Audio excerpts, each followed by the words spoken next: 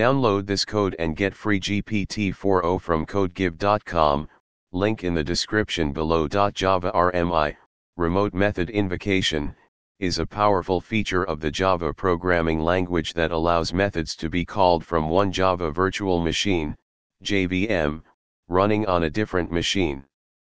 This is useful for building distributed applications.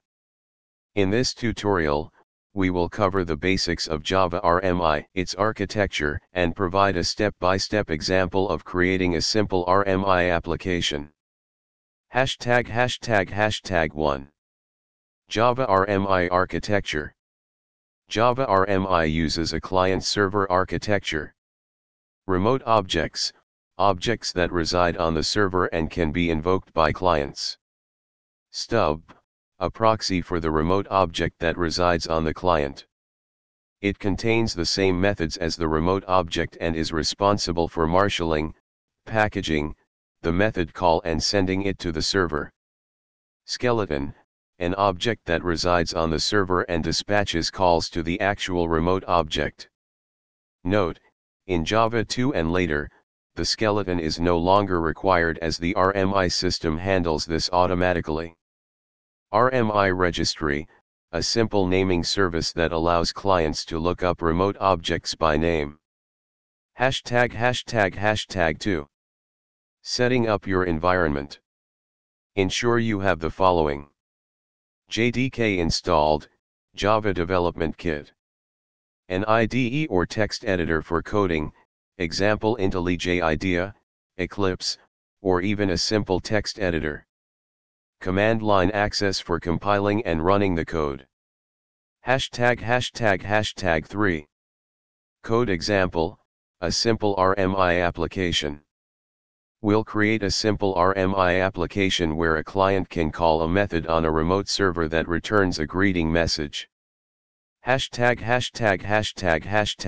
1, define the remote interface. Create an interface that extends java.rmi.remote. This interface declares the remote methods. Greeting.java. ###Step 2, implement the remote interface. Create a class that implements the remote interface.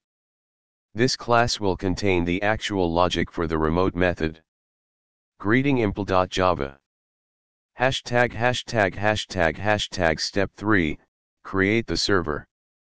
The server will create an instance of the remote object and bind it to the RMI registry. RMIServer.java.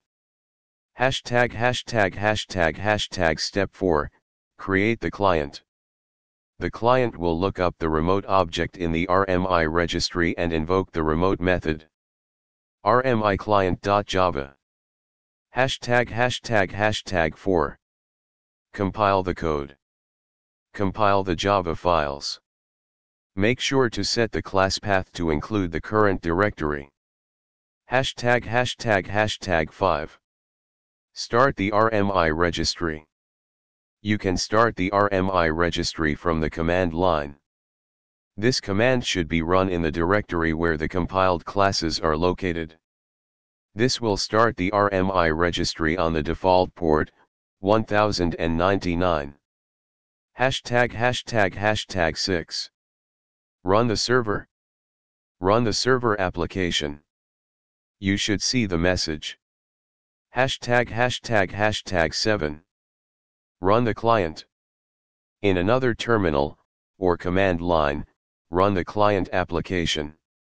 You should see the output. ###conclusion. Congratulations! You have successfully created a simple Java RMI application.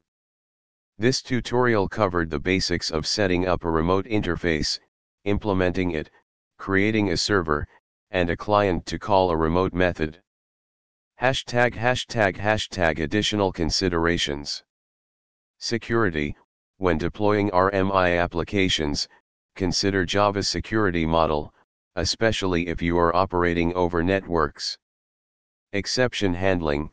RMI calls can throw various exceptions, ensure to handle them appropriately in production code. Networking. For applications running across different machines, replace localhost in the client with the server's IP address. This example serves as a basic introduction to Java RMI. You can expand this by adding more complex data types, error handling, and exploring features like RMI over IIOP for interoperability with Coreba.